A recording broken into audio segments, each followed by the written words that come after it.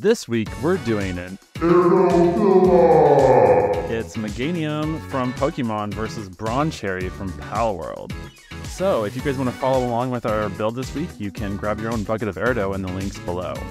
Now, we chose these two characters from these two games because of the obvious comparison, right? So let's start off with Amy's. I chose to do Meganium from Pokemon because I just think it's really cute and I love that it has its own healing powers. So I started with antennas first because I definitely want them to dry and they can stick up later on its head. So I'm going to combine the head and the neck as one piece, kind of looking like a mushroom shape. It's going to be the head and the neck. And then I'm going to put little sockets for the eyes so you know where those go. And then I will poke two little holes. That's where the antennas are going to go. He's going to be super cute with his smile. And then he has like that little curve underneath. I feel like that's what makes him his little smile. He's got a certain look to him. Yeah. Oh, those sat really nicely in the hole. Good job. All right, now on to Broncherry. So for this one, I'm starting with a similar green that Amy was using for Meganium. They are pretty similar in their color style. I just use little blobs for the legs. It looks kind of chunky right now, but airdough will puff out over time as it dries. So I'm just kind of getting the basic shape down.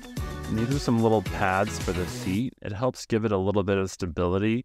And then I need something to put his little hooves into. So these little pads will give me a base for that part. So once you stick them all on there, you'll see exactly what I'm talking about. But there's the base. Cool. Oh, it looks nice and sturdy. Now I've got to get some white for those little hoops. So we just stick on little wedges. There we go. Back to my Meganium. And I'm just going to do the eyes now. I'm going to roll out the whites of it. And then I'm going to add the yellow.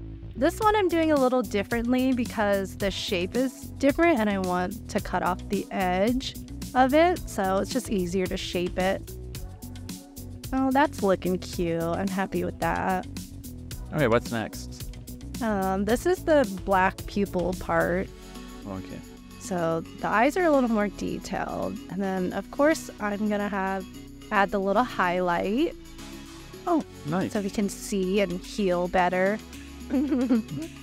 I've got to admit, I don't know a lot about Pokemon. I just like the characters that I've seen from time to time. Yeah. And when it comes to Palworld, you know, it's like they have a similar style to them. So I can't say I know all the characters, but I do love Broncherry. I think he's really cute, and I think he has a better hairstyle compared to We'll see about that when mine's done.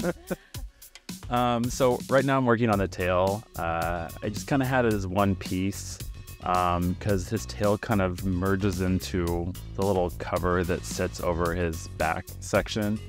And of course his tail has these big spikes on them, which I don't know what he does with them. You guys will have to tell me in the comments if those are used in combat or something, but he's got these big, giant, thick spikes on his tail, so we had to do those. Looks like they could hurt. Yeah, I don't know. Maybe they're peaceful. I heard he's good for farming, so I don't know if it's for planting seeds or if it's for battle. Oh, yeah. We'll have to see. Well, let's continue Meganium's body. And I just pinched out little holes so that his cute little feet can be kind of stuck in there more easily so they don't like stick out too much. So I'm making 4 little balls, and then I'm gonna shape them into almost like little cones at the bottom. And then these are the little sockets for his toenails. So it just got little white balls, extra spiky. And then I'm just cutting off the top so it can easily fit in there. That's a good way to check your proportions because you can just get it the exact right size you want and just snip it off, right? Yeah, and I feel like my technique's a little better than yours, so... Oh, is that the case? Okay. You guys can choose how you make the feet. Actually, yeah, you guys should vote in the comments which ones. Well, first of all, do you like Meganium or Broncherry better? And then which build do you like better? There's two things to vote. That's a good question.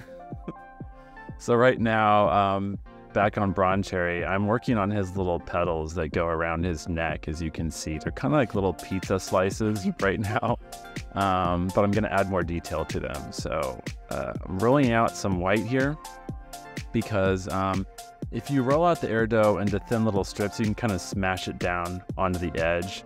And as long as you press it in, it'll stick really well. And as usual, airdough dries by just letting it sit out. So when you're working with smaller pieces, make sure not to let them sit out too long or else they might get too dry. You can always use water to kind of soften it back up a little bit if you need to. But there's all of his petals. Just gotta shape them on there once you've got them all formed. And there we go. Well, that is officially the base body section. Okay, back to Meganium's. This is his little tail. So I just made a cone, and then I'm gonna chop off the extra. And of course, a little bit of water to stick it on there. And then I wanna smooth out the edges so it's like a seamless connection. It's a little trick there if you wanna just add a piece. Yeah. You can always use water for smoothing too. That's a good point. Yeah. Ooh, this is my favorite part, his cool little flower. And I know it's supposed to have like healing abilities of some sorts. And I like that he adds like tranquility to the other Pokemons. He seems very peaceful. Yeah. So I made little cuts. And then I'm just gonna like pinch out the edges of this like really nice detailed flower. And then I'm gonna use this tool to push in the edges. All right, and back on Broncherry, looks like it's time for the neck and the head. So I'm just kind of getting the proportions here, but once I have the general shape, I need to continue that green covering that goes all the way down his backside. So that goes up the back of his neck and over the top of his head too. So once I have the right thickness, I just gotta lay it down and just kind of smash it into the form of the rest of his neck and head. Just like that. And I didn't quite go far enough down, so I had to make a little extra piece. But like Amy was saying, you can kind of smooth it together as long as you are patient and kind of press it down and use a little bit of water. And there we go. Back to Meganium, and we're gonna add the little details of the petals. So I'm making 6 little brown balls, and then I'm gonna squish them into like kind of like a petal cone shape, and adding a little details on the edges, and then I stretched it out to flatten it. I see what you're doing. That looks great. Make sure you have 6, because then it'll keep it even. Cute. Yeah, and then you gotta have the little yellow parts. I wanted it to be really thin so I can like cut out the details a lot easier. And then the scissors gives it like a really nice clean cut. Oh yeah, it's super sharp looking. It's almost ready to go use his healing abilities. I wonder if he uses the actual flower to do that. Yeah, I don't really know. You guys let us know how he actually uses the flower. Yeah, you guys will have to educate us on exactly how this works. Yeah, a little bit of water. Okay, and back on Broncherry, I've got to make some little details here and there. Those little curly accents that go along his neck. This is kind of difficult. To be honest, but as usual, if you smash out pieces really thin and then cut them out, it makes it a lot easier than trying to form it with your hands. So right now I'm working on the eyes, and we always like to create indentations, to help sink the eyes in a little bit. And then I've got to create the color and the highlights and all of that. So it just makes it easy to use that little plastic mold that we have to kind of place little thin items on.